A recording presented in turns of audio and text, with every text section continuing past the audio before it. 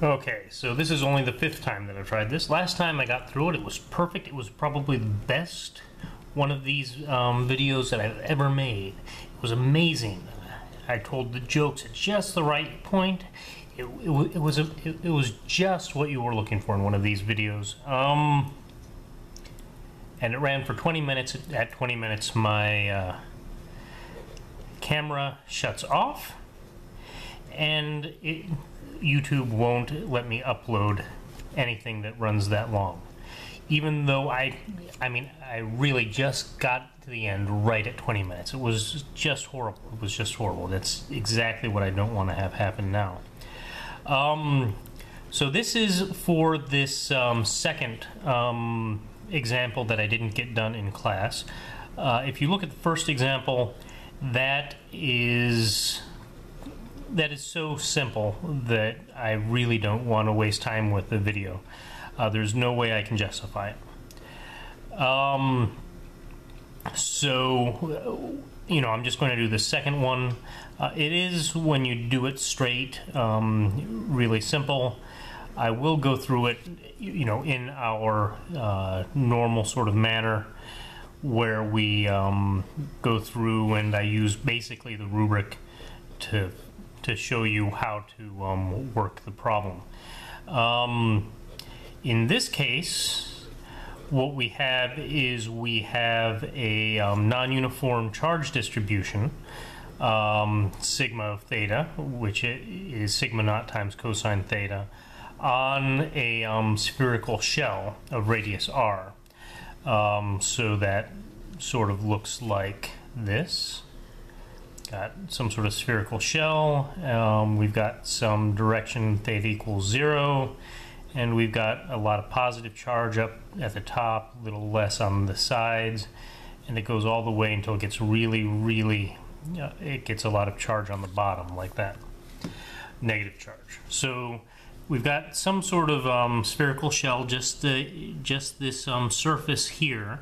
There's nothing on the inside. There's no charge on the inside, just on the surface, which is a 3D surface, obviously. So, remember that it is 3D. And what we'd like to do is we'd like to find the magnetic or electric dipole moment, right? And that dipole moment is only meaningful when the total charge Q is equal to 0. So before we find the dipole moment, what we're going to do is we're going to confirm that this is 0. There can be a dipole moment for a charge distribution with Q equals 0, but it will depend on your coordinate system. All right, and that's not really meaningful, right? We want a really meaningful number, and P is only independent of the coordinate system if Q is equal to 0. Okay. So the concept behind this is just the dipole moment. It's not anything excessively complicated. And the way we'll find it is with the equation I showed you in class that I didn't get a chance to actually use. It's the integral over some surface, in this case it's this closed surface, of the position of the charge times the amount of charge that's actually there, integrated over this surface. That's pretty much it. Notice this is going to be a vector quantity, this is a vector, and we're going to integrate over it. We do want to spend some time in the setup because we're doing some sort of integral, and while we're doing these integrals, it's very, very, very important to know exactly what's going on with all of the coordinates, with all the vectors, and so on. Because if we make just a little error, it can throw off something important. In this case, the easiest thing would be to screw up what that direction is if we're not really, really careful. So what we're going to do is, because this is only meaningful if this is 0, and when this is meaningful we can move it around, it's easiest just to center our sphere right there at the origin. So that center goes here to the origin, right, in our Cartesian system. So we'll actually do the integral in the Cartesian system.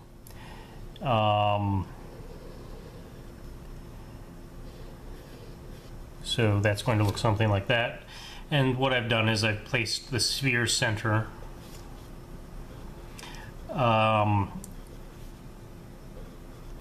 I've placed that at the origin.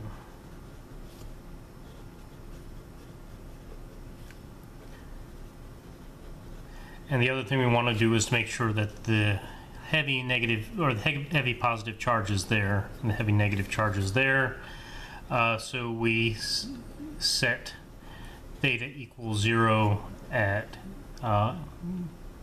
the positive z direction.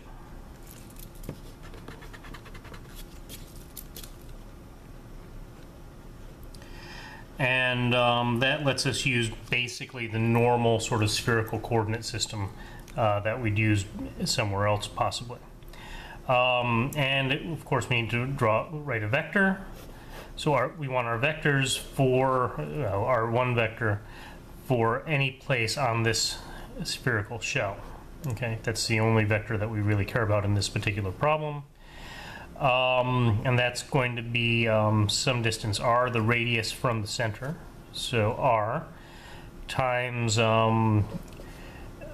basically the direction directly out of this guy here, the radial direction. The radial direction is sine theta cosine phi in the x hat direction, plus sine theta sine phi in the y hat direction, plus cosine theta in the z hat direction.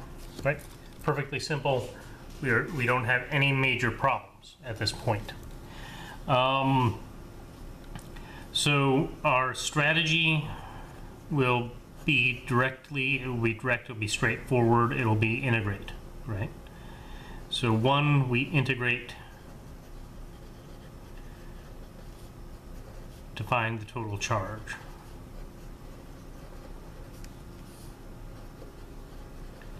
And that'll be simple enough, right? I mean, this is an all direct application, right? And in class, I would have just found P. I would have set this up, found P, and everything would have gone really, really quickly. I have added the rest of this because, I mean, the whole point of these videos is to get you used to the problem-solving process, model that for you. It's unfortunate that that doesn't work very well in class, but it does work very well if you watch a video like this and you go forward when you know something, go back when you miss something, so forth and so on. Scan around, make sure you understand what I'm doing at each step. That will help you with this problem-solving process.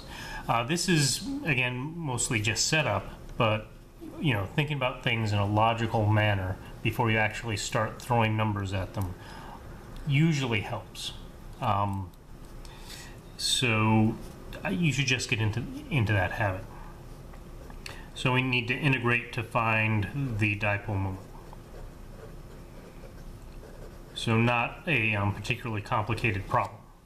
We've done a couple of complicated problems online here, but not that many. So Q, total charge Q, that's going to have something similar to this, just without the x. So this would be like having x to the 0. So the charge is sort of a moment of the charge. It's the 0th moment of the charge.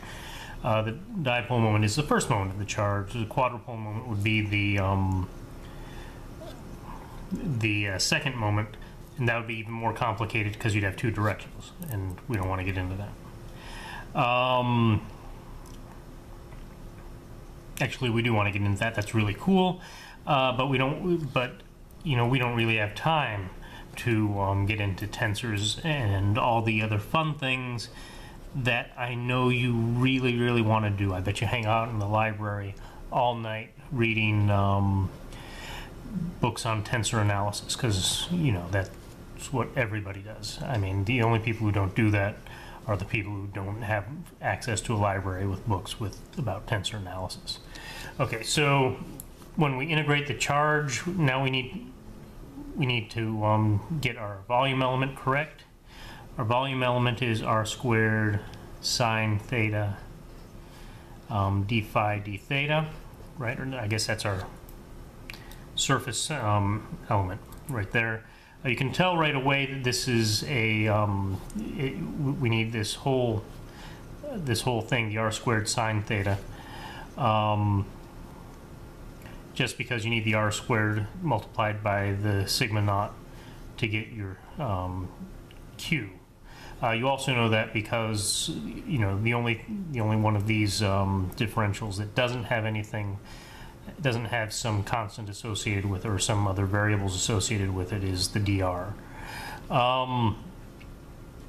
So we put all this together here. We have no phi dependence, so we have a 2 pi, right?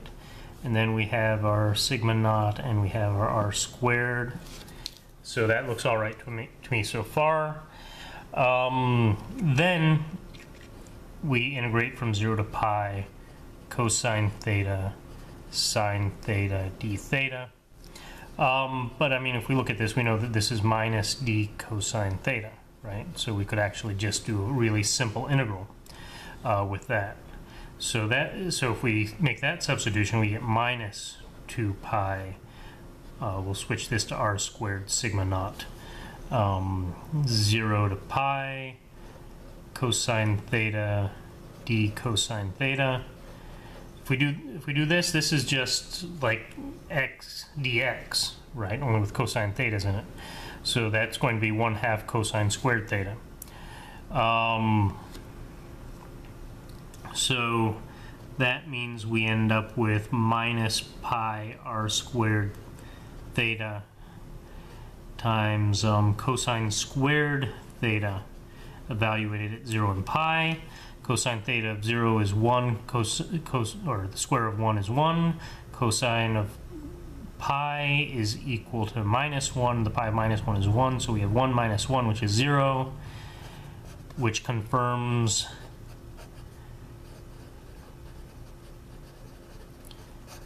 what we were saying before, right? We said before the total charge has to be equal to 0 for the dipole moment to make any sense.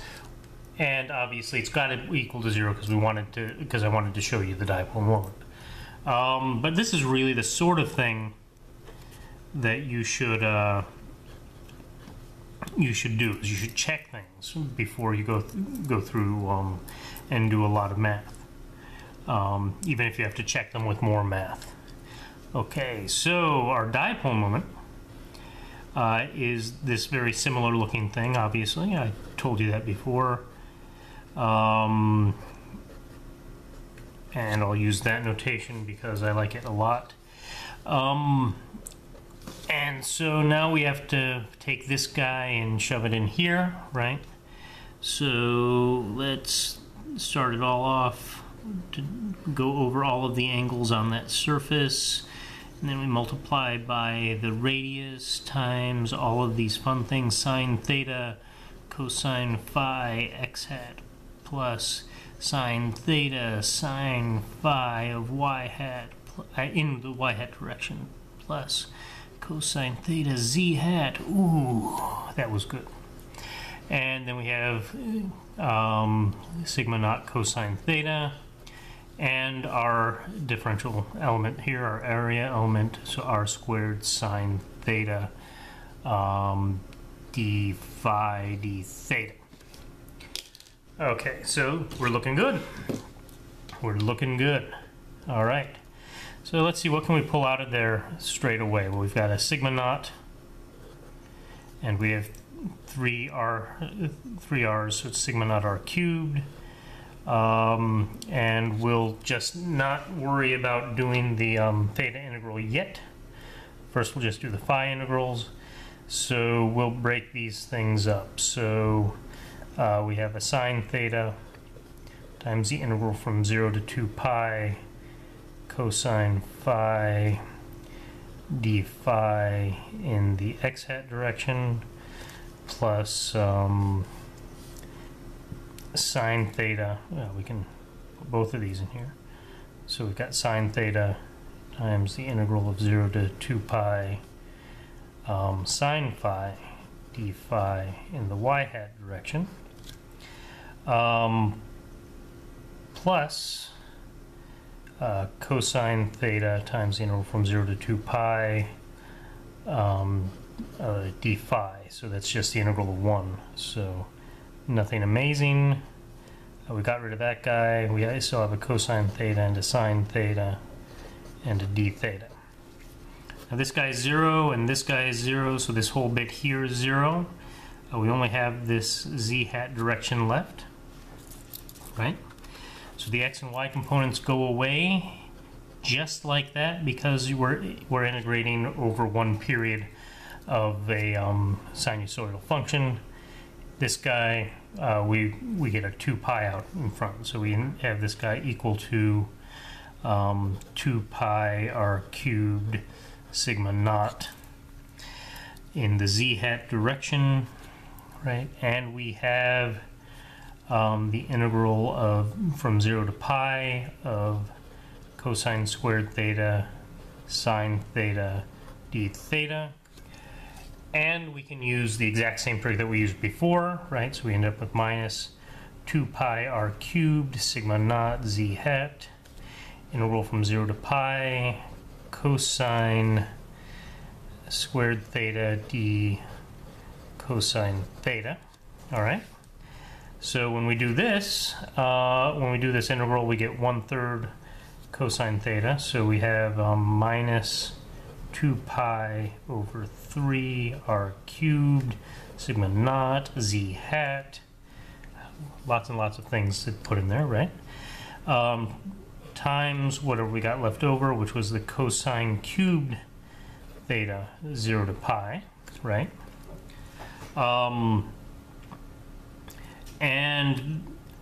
Cosine of 0 is 1, 1 cubed is 1, right?